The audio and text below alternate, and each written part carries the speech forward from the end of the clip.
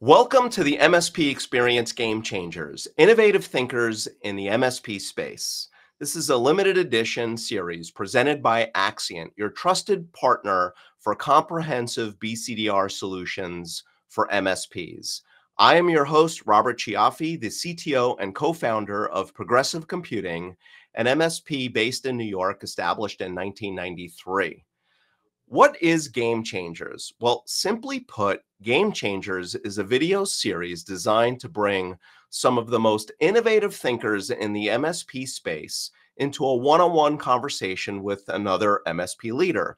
Our topics are carefully cultivated to push the envelope for MSPs, to discuss real-world problems that we're facing, and to hear from industry experts on how to solve them in interesting and innovative ways. Now, today's episode is AI, artificial intelligence, fad or a new world order? And our special guest is Bob Miller from Global Data Systems. Welcome, Bob, and thank you for joining me. Would you mind just giving a quick elevator pitch or introduction for you and your company to the audience? Yeah, sure. So I am the COO of Global Data Systems. We are a managed service provider, managed security service provider.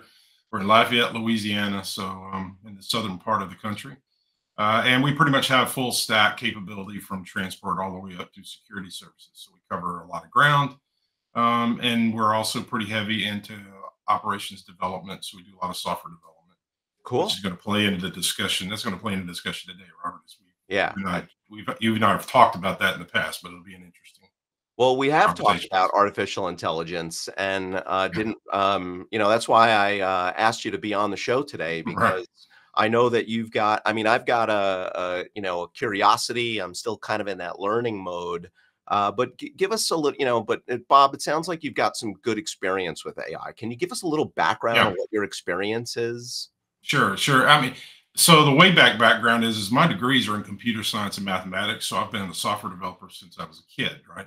Yep. I still write code to this day. So, learning machines and artificial intelligence, for me, that's a 30-year-old trek from where I started on it to where we are now, neural nets and, learning machines and everything like that. So yeah, it's going to be really interesting to have that conversation about, okay, well, why is it surfaced now? And, what kind of value does it represent to an organization and in whatever the different ways? Because I think we can all agree we're going to see a lot of this happening. And we see it real time happening on multiple facets of the things that we do. Everything from language processing with large language models to image generation and now video generation. Those are all elements that are useful, but the main uses are going to be related to what we're going to be talking about is things like, okay, how these learning machines really augment our capabilities as MSPs, right? So, Right. We can go as deep as you want. We're going to try to go as deep as we can in the limited time that we have in the next, let's say 25-ish minutes. Right. Obviously, we can't give everybody a PhD in AI in this short amount of time, but I think we can keep it high level enough for the average MSP to get, to walk away with some good understandings, or at least a better understanding of AI. And it's interesting, your development background, your computer science degree, it kind of mirrors my own. I got my college degree in computer science was heavy math. I remember in the late 80s in college talking about artificial intelligence, and then it just kind of went quiet for a lot of years, even though we've seen examples of AI kind of pop up over time. And then suddenly, like the last 2 years, it's like, what happened here? Why did it suddenly explode? Any feedback there? Oh yeah. Look, here's the absolute secret that is people are trying to find that connection, right? Why did it happen here recently? Well, the truth of the matter is that any AI or learning machines, the one thing you have to be able to do to make them any kind of use, to be any use at all, is you have to train them. And what does it mean to train a learning machine? Well, it means you got to put enough data through that machine for it to be able to build out all these neural networks so that it can draw some connections between all those data elements, right? And so what's happened in the last 4 or 5 years that's made that easier to do? Well, the consumption-based models of computing resources out there, like the Azures and the AWSs, the pricing and the how much it costs you to actually run these processes, that's been continuing to come down, really over the last 10 years. But it's really gotten to be economical to be able to run the processors necessary to kind of do this in recent years. And then again, when you look at what OpenAI did, they just basically went to school on the internet, right? They just started pushing all the data they could get their hands on over the internet, which, by the way, if you think back a few years ago, 5 or 6 years ago, you'd have had a hard time affording the internet connection that would be able to train that thing up in a reasonable amount of time, right? Okay. So you got to look at it as it's really kind of an equation. How much bandwidth do you have to be able to push the amounts of data necessary to train up the model? And then you've got to compute all that, right? Because there's compute power behind building those neural networks and drawing all those references. So that's got to be some kind of reasonable price. You wouldn't have been able, other governments have been able to do this in the past because they could afford to have Crays and other really big iron machines to work with, right? But why has it moved down market to us as normal consumers now? It's because the prices have come down on all of the infrastructure necessary to make that happen. And there's enough data available now through those high bandwidth pipes to be able to train up these models. So that's really that's the thing that has changed over the last 4 or 5 years is the economics of being able to do this. And I think I remember OpenAI talking about the fact that they spent about $4 or $5 million training up some of the first GPT models to kind of get off the ground.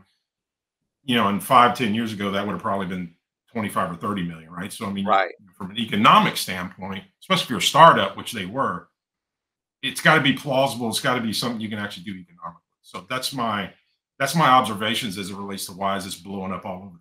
Now, so it sounds like a little bit of Moore's law kind of at work, right? Yeah, absolutely.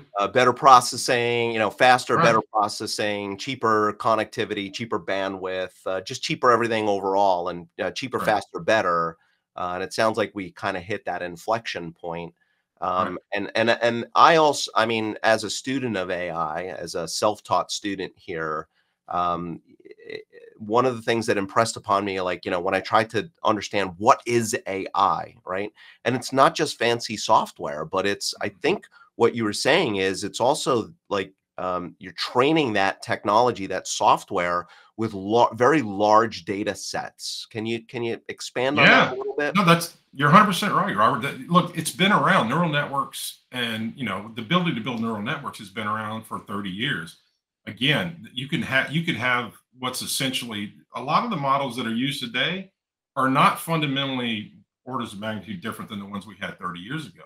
So what's the difference, right? Well, they've gotten to be more efficient. There've been a lot more technology generated from academic research about how to build those things efficiently so that it takes less compute time and less bandwidth to do.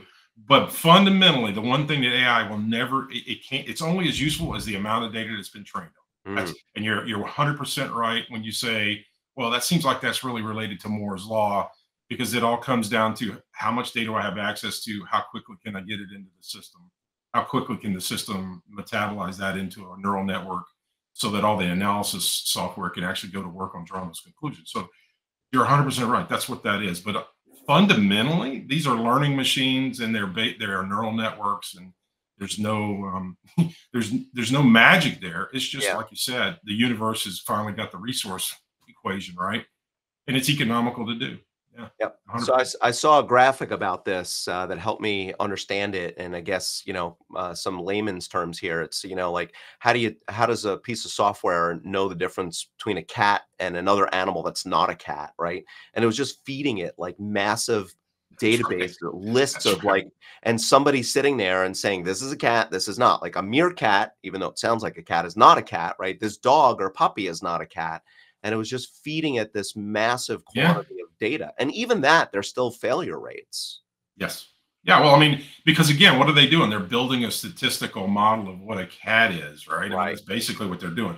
And so when they view an image, they're taking that image just like we do as humans and looking at it. It's just that our minds are so far advanced compared to what neural networks can do even today, just by the amount of, it's not even gigaflops. It's Google, whatever that big number is past trillions. It's one of the huge flops, processing time that we have sitting on top of our shoulders. And that's what allows us to do a much more efficient job. And it's a much more efficient machine, by the way, how it processes data in mind. Because it's both chemical and electrical, whereas, it's different. So it's all about the probabilities. Is that a cat? Well, it probably is, because it meets all of these, it meets all of these things that have been told to us that are cat. That Correct. means cat. Correct. Yeah. And I know some people that can't tell the difference between a cat and no, I'm just kidding. So we've been speaking kind of academically, which I think is Yeah. really important. I mean, it's the way my brain works is I want to understand the theory before I can understand, the practical uses of that. But Right. obviously, because we don't have hours here, Right. I want to talk about the practicality or practical uses or even the effect on MSPs. So specifically for MSPs, how does AI affect our business? And the services that we offer, how we offer them, will that change with AI? And maybe even cite some examples of what you're seeing. Yeah. Well, I mean, it's you're already starting to see it, right? Just about every person who's a vendor that generates software for a system for us as MSPs or MSSPs, almost every one of them have mentioned the fact that they're now going to employ AI, right? Yep. I mean, the reality is there were a lot of them that had neural networks and learning machines built into their software before. It's Right. just it wasn't a it that wasn't sexy to talk about, Or it 3 wasn't, years it didn't ago. have that label. Yeah. Right, right, right. It wasn't something everybody in the market is now attributing a huge amount of value to. When you have a company like OpenAI get into the billions of valuation, then everybody else who's a marketing person says, "Hey, we should use that term Yeah. as often as possible." But the reality is that a great many of our systems, in the case of an MSSP for sure, like the SIM software that you use and the SOAR software that you use, those have all been employing learning machines from the beginning, right? And it's Right. always just been a question of how much data do you have to use in those situations. And now people, AI comes in a lot of flavors, like you were kind of alluding to before, right? And the ones that are going to be the ones that are the most predominant out there are going to be special purpose learning machines, right? Special purpose AI that's in a piece of software that is looking for a finite set of things that it's observing and reporting on. And it won't be a mile wide and an inch deep. It'll be an inch wide and a mile deep Right. for a specific task, right? And I those are what I think we're going to see surfacing and being more useful to us over time, is where they've really built those learning machines in to connect the dots between multiple data sources. Right. So I understand the term for that is artificial narrow intelligence, meaning, like you said, it's an inch wide and a That's mile correct. deep. That's right. And the one example that I read about was, and I'm drawing a blank on the company name, but it was a bunch of Stanford uh,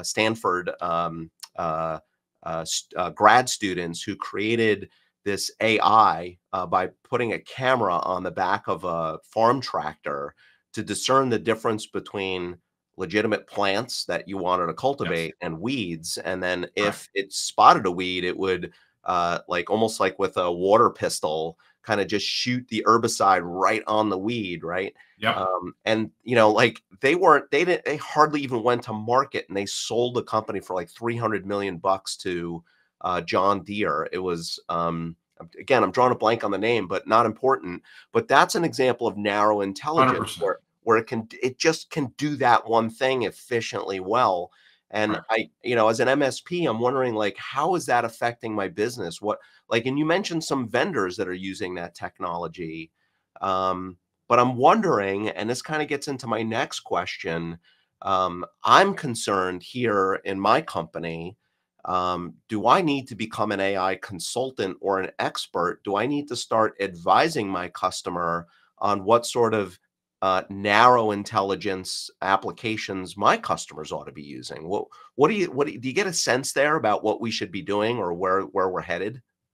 Uh, you're on to the point that's the most important point. Right now, everyone needs to be absorbing as much as they possibly can about the state of the science today, because quite literally in 30 days, it's a whole different beast, right? Yeah.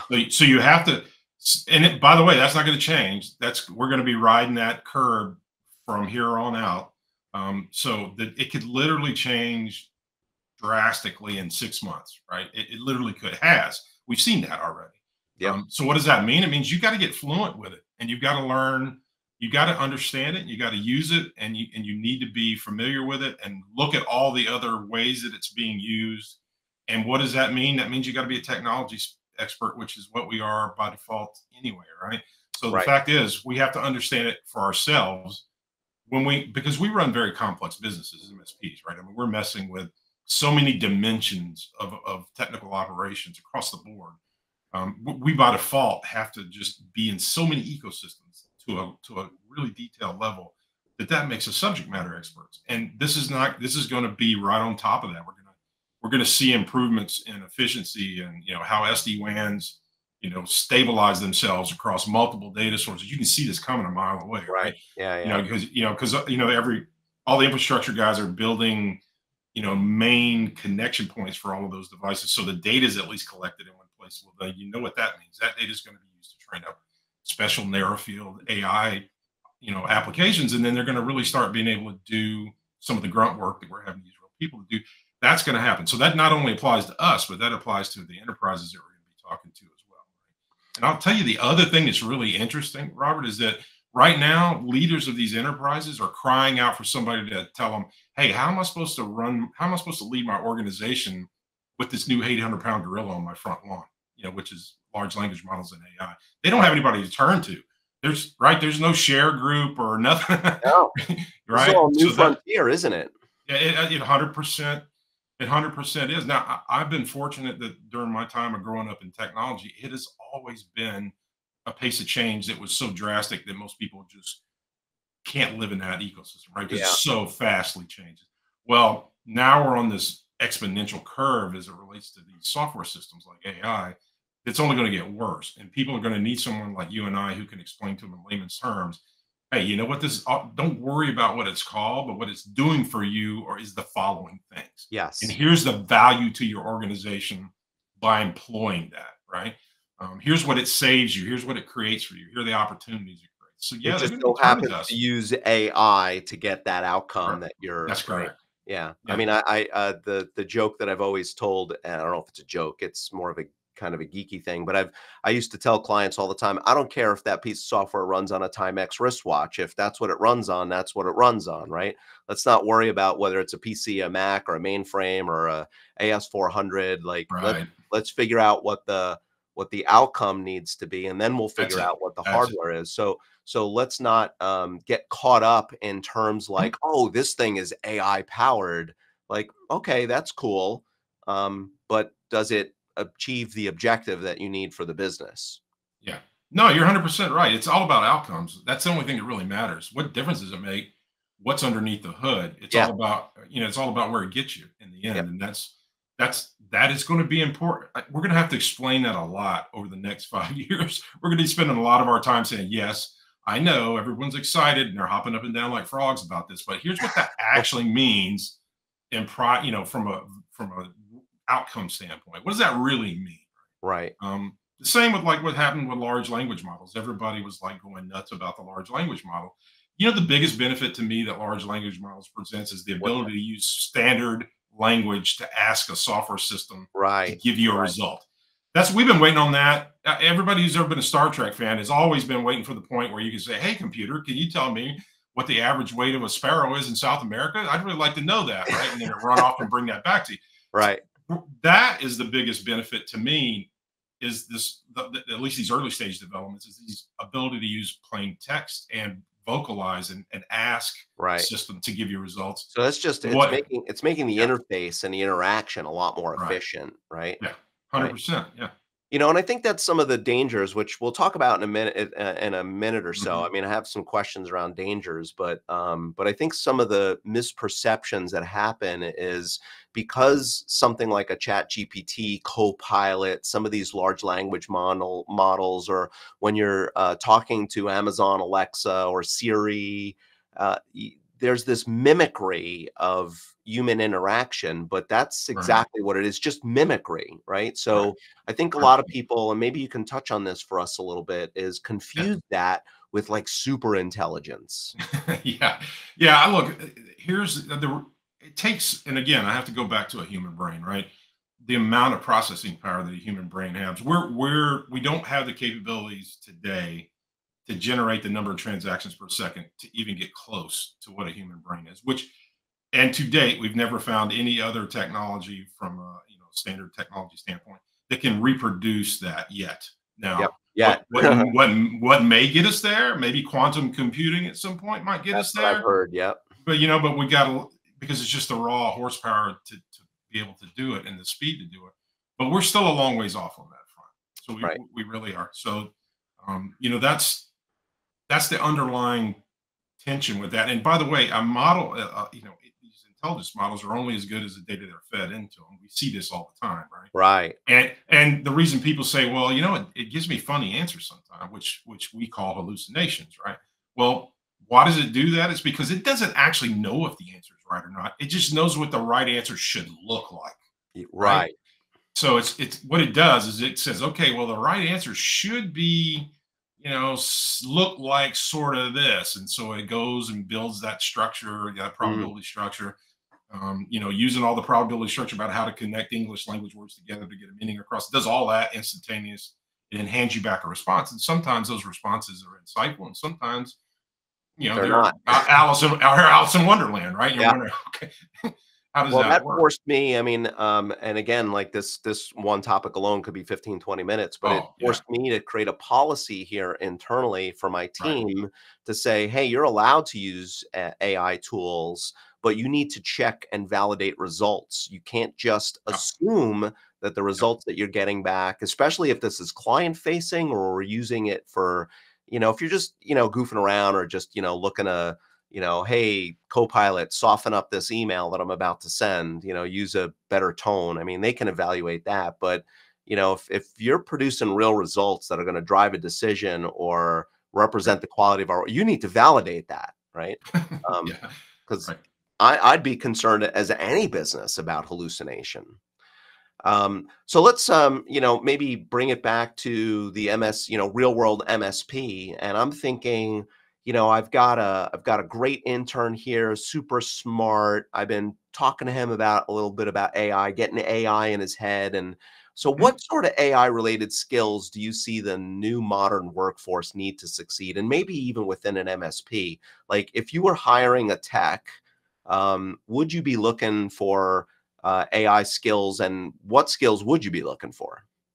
Yeah, I mean, at this point, at the stage we're in right now, we're not going to be there. The universities are not putting out artificial intelligence students in any kind of volume right now, right? So everybody's Right. going to have their own personal experience with it. Even computer Mm. science students get just a smattering of it. So that there's a difference between understanding the underlying technology and then making it produce something. So Right. I don't try to find someone with a deep history. I find that that's not really that much use, really. What I do teach them, though, what we do spend time on is I teach them how to ask these models in the correct way, what is commonly known as prompt engineering. Prompting. Yeah. Which Thank you. so how to actually build these complex prompts. As a programmer, you can actually stack the construction of your prompt in such a way that you can keep any of these language models from giving you things that you use reusing words that you can spot right away that a large language model uses repeatedly. You can tell it to write. I didn't. Most people don't know this, but you can actually write a few documents in your own hand, on a computer. You can feed those into Chat GPT and say, hey, I want you to analyze this. And I want you to build me the variables that I would need to give back to you so that when I want an article produced, it sounds like me and follows my language construct. Right. Right. Right. Right. And Right. so and that's just a prompt engineering element that once you feed it in there and get your numbers back, there'll be numbers for humor, there'll be numbers for seriousness, there'll be there's little bitty parameters for all those things. There's Hmm. about 35 different parameters that you can reference at today, which will expand beyond recognition later. But at this point, you can characterize how you want that output to become.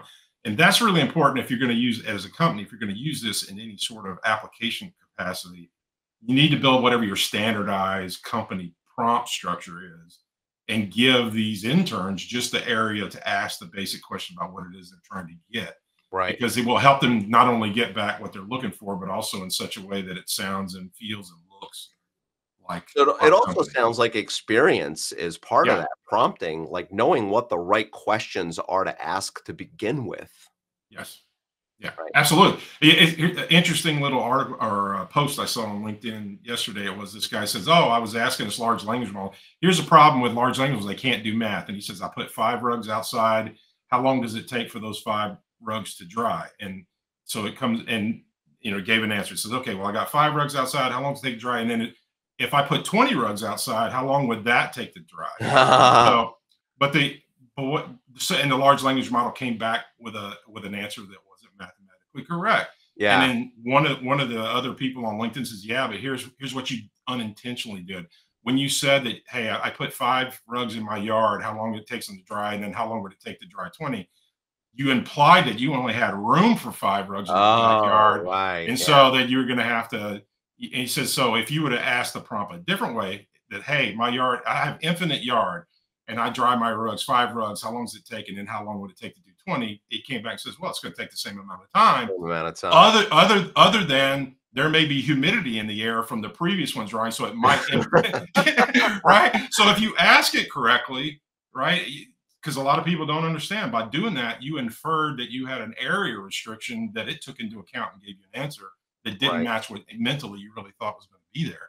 And that is the complexity of dealing with these language models. You have to be very precise and minimize the complexity of how you ask these things to get the right result. So you're 100% right.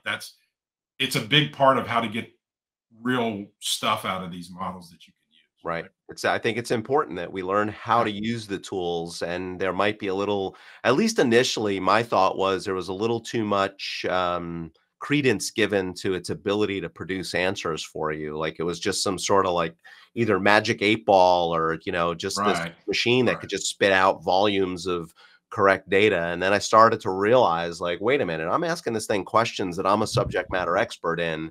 And these answers are like, wah wah, like not Right. so hot, right? Right. And Right. then I realized that maybe I'm not asking it correctly, or I had to refine my question, right?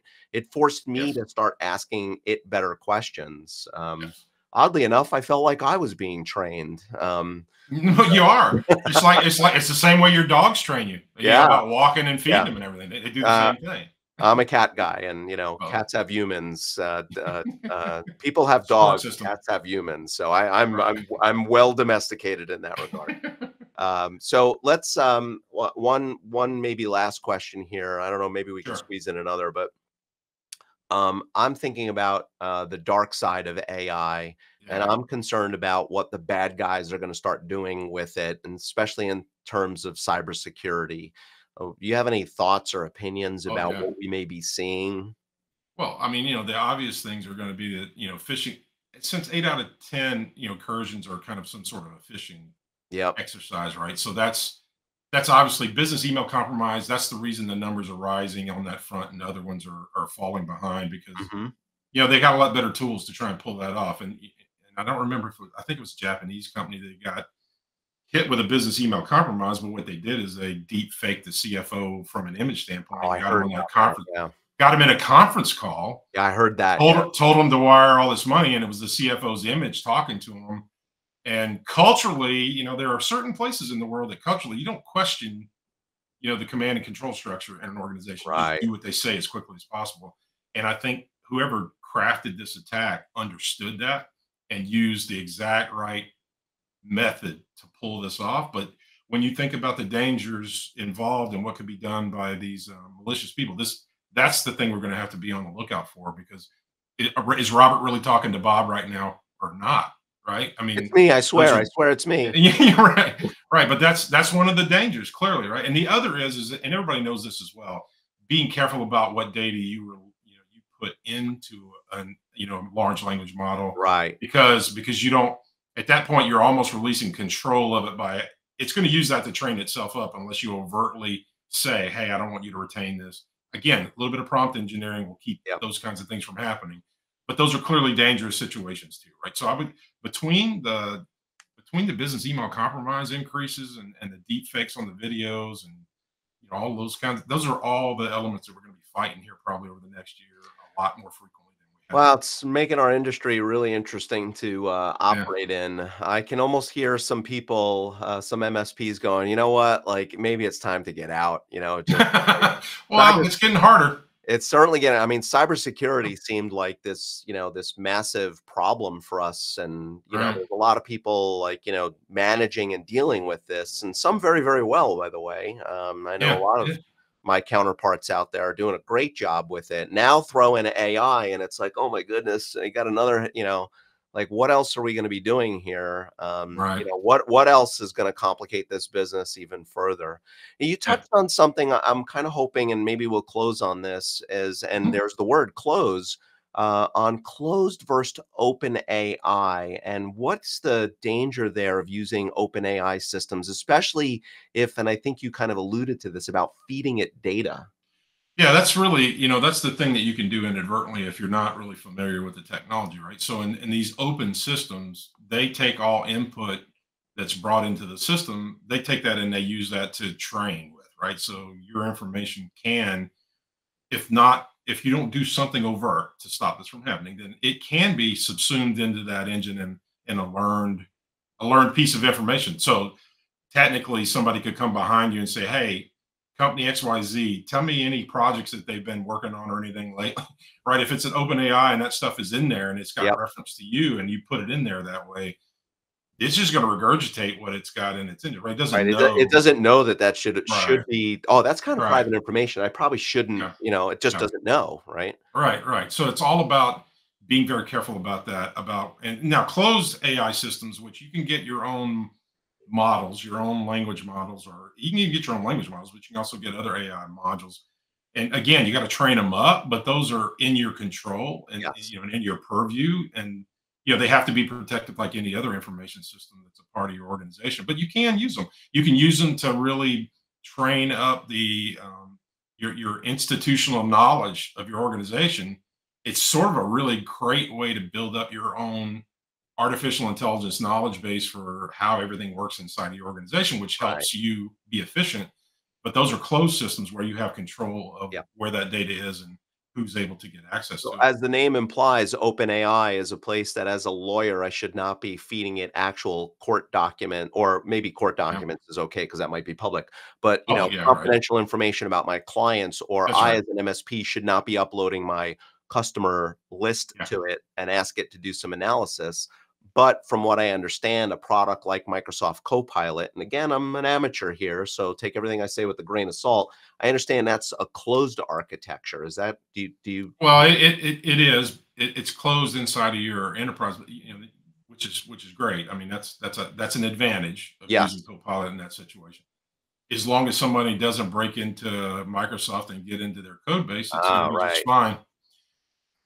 I mean, it is what it is. So you just got to Yeah, remember that, that there's nobody is in, doesn't have to worry about these issues. Everybody does, right? So right. again, maybe it's not that big a risk, but it's still something to consider. I mean, everything we do is a risk. There's no riskless work in our universe anymore, right? You It's wanna all, protect that machine, cut yeah, the power cord, buried in that's right. concrete, right? That's Yep. right. And it's useless as hell. Yeah, exactly. Yeah, now So it's completely useless, so as long yeah, as we're yeah, connected in some way, that data can get out there. Well, Bob, I really wish I could talk to you forever about this stuff, and maybe we yeah. might do some of this at an We could upcoming do that. conference. Yeah, yeah. Um, Happy uh, to. I totally love this topic and wish we had more time, but that brings us to the end of our discussion on AI. Is this a fad or is this the new world order? Bob, thank you again for joining me today and helping lift our industry by sharing your wisdom and experience on this topic. Very much appreciate that. How can people reach you, Bob? You can find me on LinkedIn, Robert Miller Global Data Systems. You can do that. That's probably the easiest way to do it. Okay, cool. So thanks to everyone for tuning into our series, Game Changers, Innovative Thinkers in the MSP Space, graciously sponsored and presented by Axcient.